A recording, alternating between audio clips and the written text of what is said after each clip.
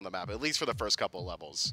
Well, we'll see where we'll see where all of these players end up lining out. We'll see what it is that's going to the mid lane for BennyQ as we jump into game 1 with the Valkyries and the Leviathans. Yeah, a lot to play, wait and see. But luckily for you and me, Trelly, it's going to be right here, right now that we get to find out. It's Gort's Trelly. It's the Levi's, it's the Valks, and it's Atlas mid as... Around where that Vulcan is. But actually looks like a little bit of a brawl. Finally taking up some kills. See if there's any follow-up for this one. Doesn't look like it. Yeah, a little bit of damage. Kirmi's low. There's the backfire, though. Once Shinto comes over, suddenly that health bar goes from, oh, he'll make it up into the ult to, oh, no, he's dead. And well played by the Leviathans. First blood. Well, no, just Zap dropping Tusky, trying to get something done, potentially chasing down, killing off Wowie. Forces the beads, the dash, the heal. Gets the scepter as well.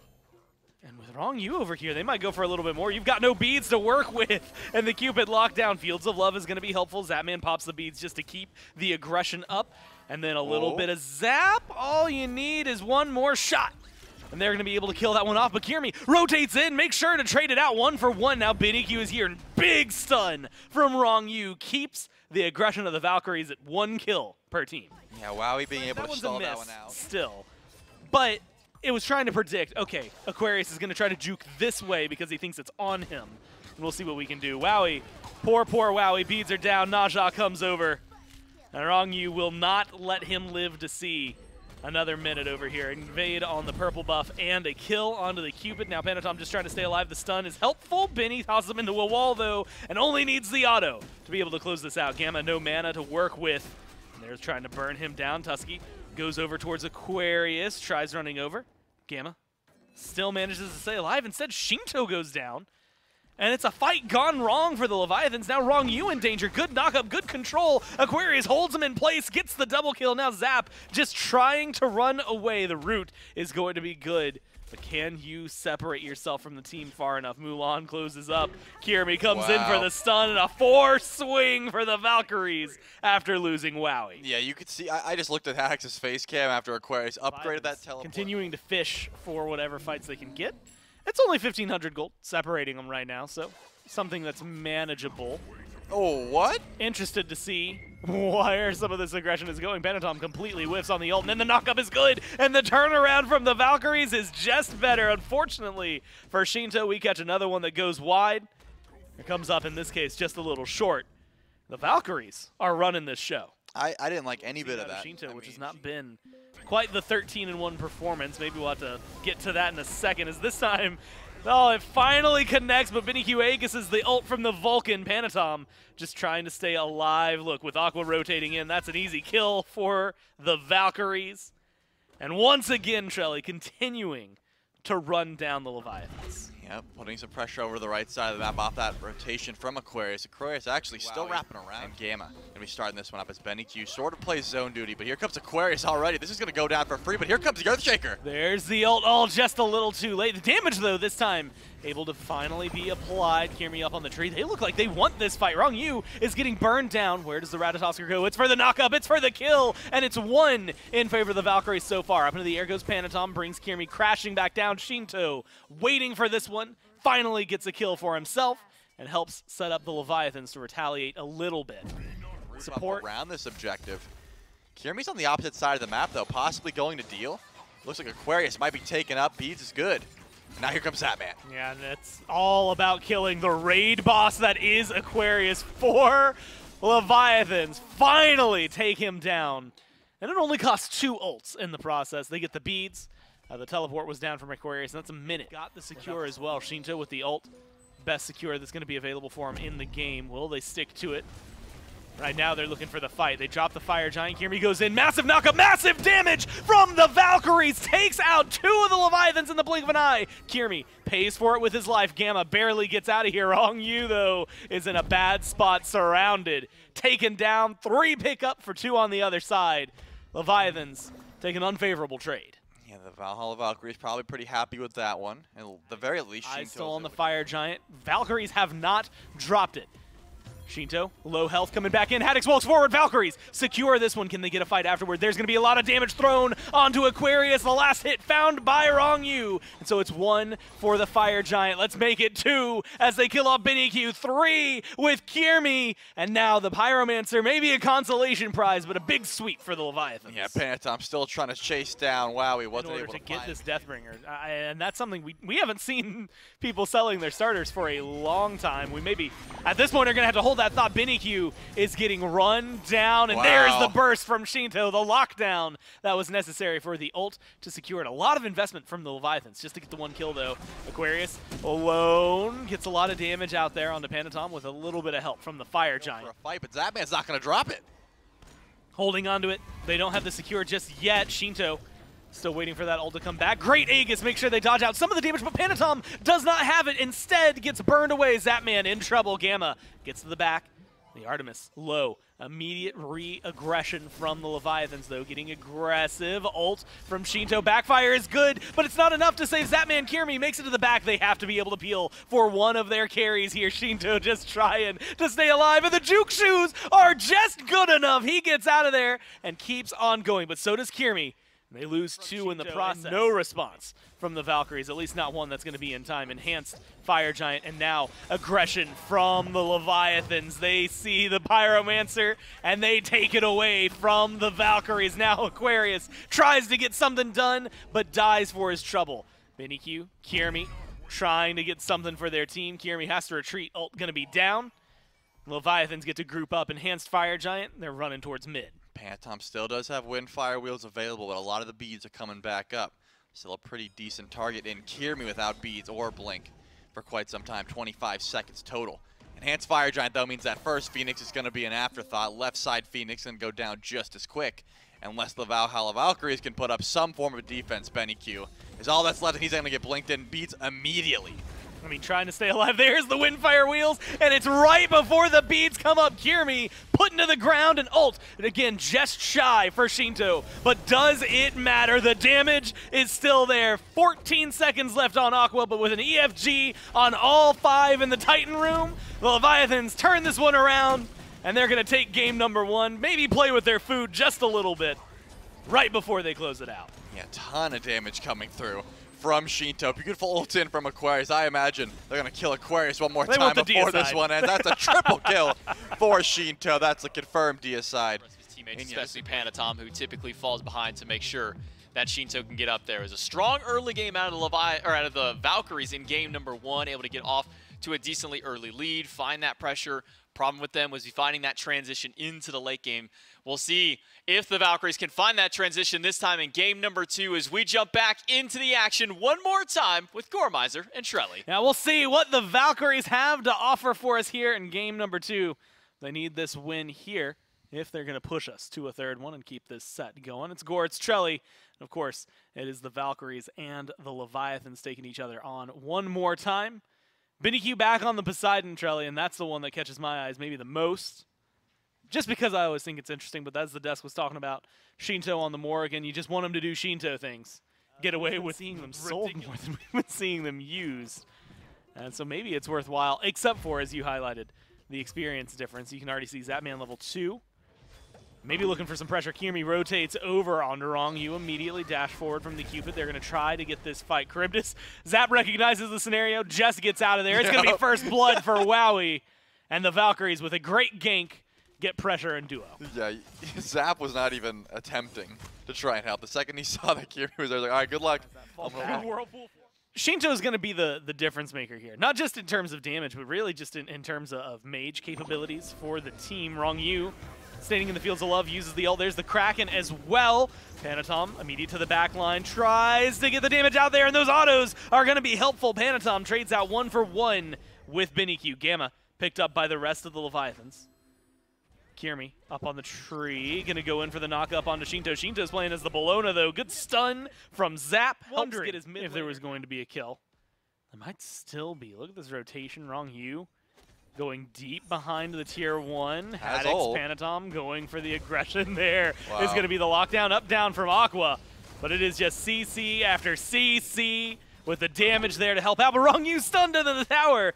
And Kiermi making sure that it doesn't go all withstanding. 1-for-1 trade support for Solo as Aquarius goes down. Form in mid. Pyromancer's been started up. Haddix with a nice double knockup.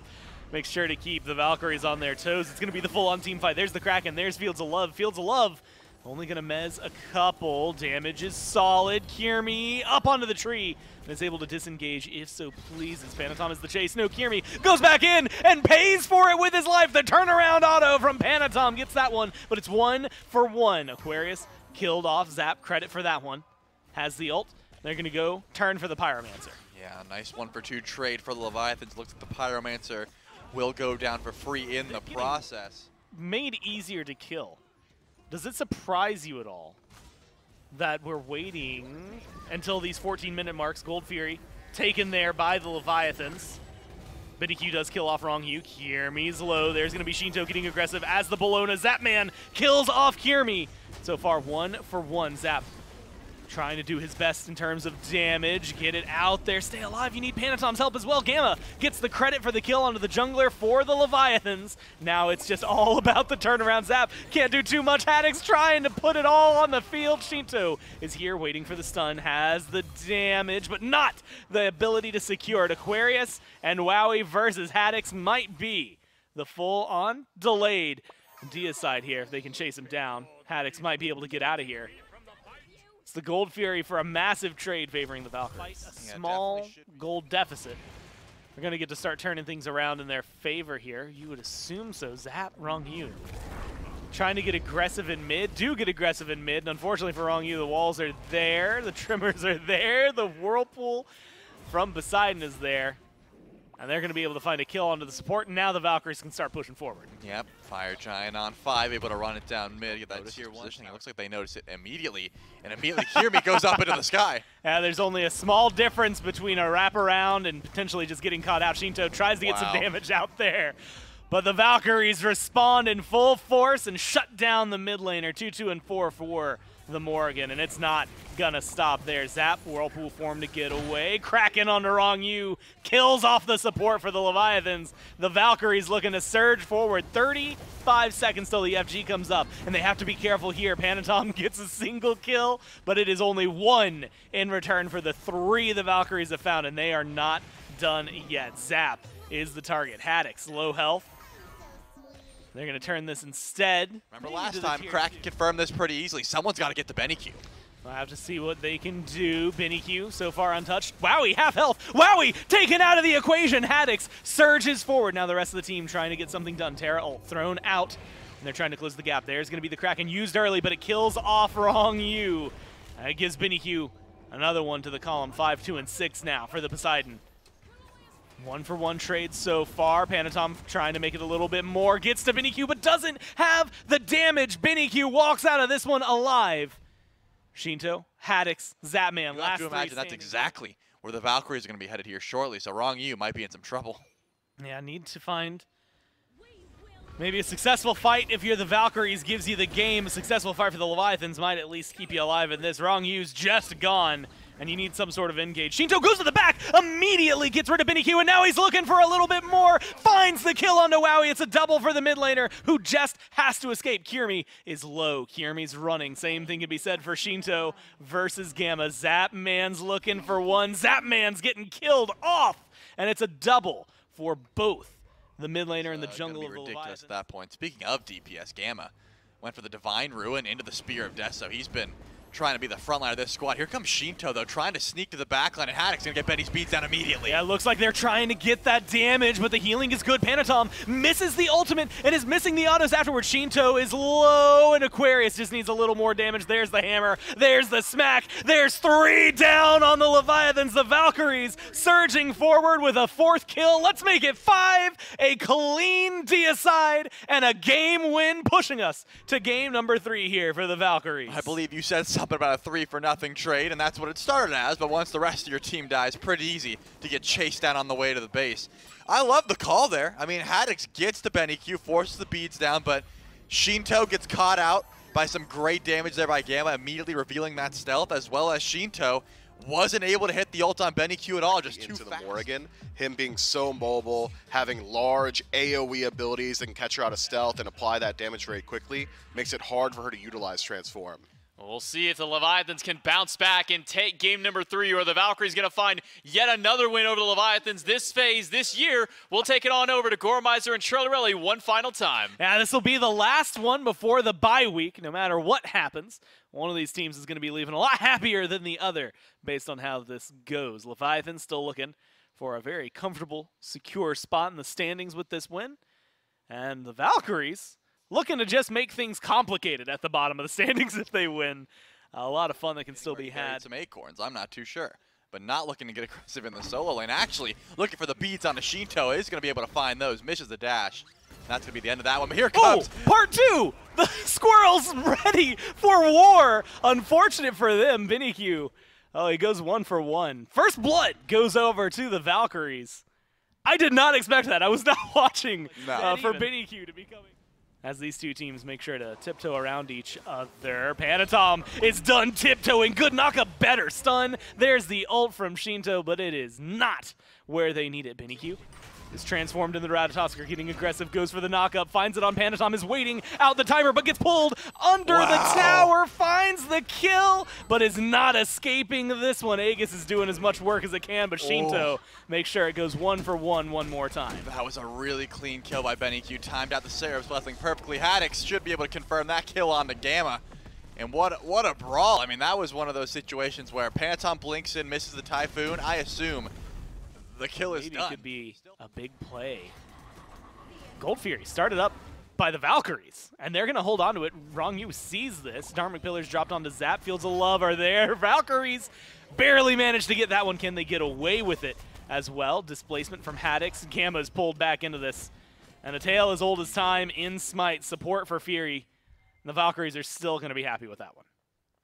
Yeah, that was interesting. I try to get aggressive. Here comes another Ratatosker gank on the Zap, man. Good pre-beats. And Aegis as well, but here comes Panatom trying to help out. Yeah, this is going to be necessary. Not able to help save his carry. And can't get the kill onto Kirmi either. Locked in right now are the Valkyries. And it seems to be going well. Blink for blink trade by the junglers. Wowie fighting into a bad fight this time. Shinto from downtown gets a nice shot. But up into the air, BinnyQ looking for the aggression, has the knockup, but only on to Rongyu. Instead, he's going to get pulled in, and there's people waiting here. Backfire off the mark. BinnyQ has to play carefully.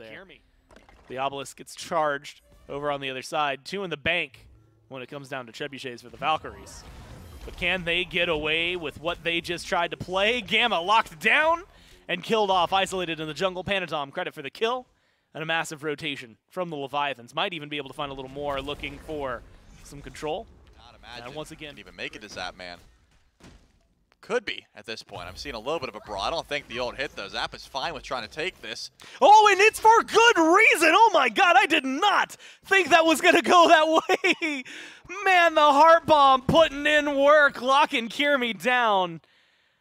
Oh, I cannot imagine. Yeah, he says a good treat for Cerberus. He says, note to self. Remember to get some dog treats for Cerberus, and then he like backs or something. It's one of those lines. I don't quite remember, but I'm pretty sure it's something along those lines. Well, we'll see. Turns out I don't play Hades much. You don't play Hades much? Well, he's been a staple in the solo lane. That's why I've been trying to ignore him, because turns out, and you're not gonna believe this, when the SPL plays a pick a lot, everyone plays a pick a lot, and then if you play that pick that people are playing a lot, people don't like you. they say mean things to you. Trelly, I'm just trying not to get flamed, man. Nobody knows where it is. There's no way to get back into it. And so it has been an official remake as called by the admins. So we're going to be restarting. Same picks, same bands, all of that fun stuff. But from the very beginning here for game number 3. So if you liked it before, remember, you're going to like it even. This is game 3. It's a 1-to-1 situation where you got to make sure that you're winning this one. This is game 4 of 3. That is true. Unfortunately, game 3 is lost, so this is game 4. But still, for the sake of the scoreboard, it's game 3. Oh, no. Wrong body blocked a little bit. Root's good. Panatom in mid gets first blood this time around. Kills off BinnyQ. And I thought the danger was going to be the default. Man, still level 4. And here's that regank we were topping out, and BinnyQ does turn into Haddix once again. Yeah, has to be something to stay alive here. Knockup's good. The Cthulhu fight is strong, but here is the actual Cthulhu. Haddix joins the fray and is going to chase him down. BRZA, no mana to work with, and it's going to be a quick, clean, easy cleanup for Haddix. Kiermy running while we have the opportunity, because I have a feeling we'll have just a small amount of time. I'm going to be honest, Jelly, if you had asked me where it was going to start, red buff was not going to be my answer. But it looks like it was pretty just standard run up and kill. Yep, the old blink, the beats comes through, not going to be enough to get BRZA out of that one. Does get confirmed there by the Valks.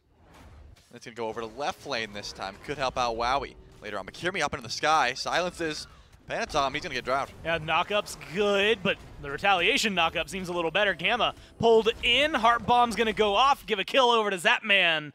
And they're not done yet. Wowie forced to do Charybdis things. Immune form all the way back, honestly. Blue buff seems to be a prize the Leviathans are after over here, but Kiermy, he's rotating over as well. So far, it's a very good amount of control. Maybe not even necessary for the ult from Haddix, but who cares about that? It's a 4th kill for the Leviathans, unanswered as of yet by the Valkyries. Dharmic Pillars is getting burned. Panatom over the wall is going to go for the kills. It's going to be the Fields of Love instead that try to steal it. Not going to be successful. Gold Fury goes over to the Valkyries. Gamma looks like it's going to be a very easy kill for them. Surprised to see the Leviathans look for the fight instead of the Fury steal as heavily aggressively positioned. Shinto just fires a backfire to see what can happen. Wowie looking for a solo kill! And this time around, Zapman's the one who gets zapulated, shut down into the ground, and a good kill for the Caribbean. I mean, that is not an easy play to make. Canceling out the Whirlpool right at the time that's by Wowie. Going to give himself a little bit of extra presence in this lane. Of course, Panatom and Rongyu over here to the purple buff, not letting that one go down. But it looks like they're trying to chase it as much as possible. Beautiful Maw for a double stun, but still stuck in the Typhoon. Yeah, Panatom is gonna get aggressive, finds it, and then does not quite proc the res. And now is gonna have to worry about this one, trying to get away. Rongyu locked up between 3. Kiermy is going to be the target. Shinto's come back over. Maybe they could do something more. BRZA transforms into the Cthulhu on the disengage. Feels like an ult just down for the Morrigan, and a kill still going the way of Shinto and the Leviathan. 7-1 now. No one kills them 5 times, 6 times. Like you said, 5v4. Haddix not even having to use the teleport, walking over the old-fashioned way. Primal started up by the Leviathans, and it's going to be around them. There's the Earthshaker, but no, they leash it. Zapman gets low. Panatom is going for the kill, gets the res, takes out Wowie, but loses his own hunter in the process. Shinto trying to stay alive. Maybe with a little bit of peel. No, BRZA is looking for blood and is not able to find the abilities. Just short. Shinto, turret down.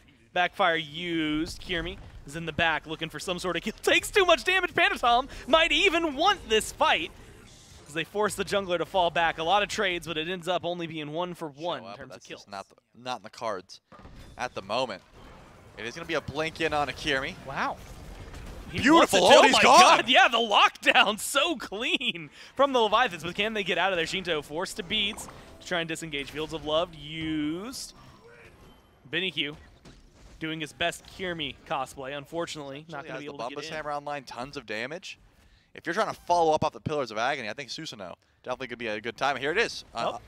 Zap in a little bit of trouble, has to dash away. There's the Dharmic Pillars, but an ult from Shinto lands right there. Tries to get some return damage. Kiermy is low. That's all they need. One more hit, and it's going to be Haddix who finds it, but it's still 2 for 1. The dual lane on the Leviathans gone for now. The mid and jungle from the Valkyries, and it's Panatom who is running through. Triple kill for him, and they're looking for a little bit more. Panatom trying to get this done. A quadra kill for the jungler on the Leviathans, and a full-on deicide. The Leviathans can, like, you've got a lot of leeway to work with here, and they're just gonna burn Aquarius. No, the ult almost good enough, but not quite the lockdown they need. Double Ratatosker seems to be the play. Knockup not going to be enough here. BRZA is getting burned, and just like that into the waiting arms of Haddix. It's a clean kill, and then a delete button from Shinto with the ult, and they've got the open Phoenix. They've got the numbers advantage as the Leviathans, and they might just have game number 3 and this set. Wowie trying to stay alive, trying to get out of here, and uses the ult to disengage further. Unfortunately, leaves Gamma behind. Haddix is going to chase it down. down for the DSI. The rest of the team is going for the Titan. And with that kill, the Leviathans are going to take game 3 and end this set. Wow, what a beautiful play there. I mean, Aquarius just in the wrong place at the wrong time, gets immediately pulled back in. Shouts out to Benny Q.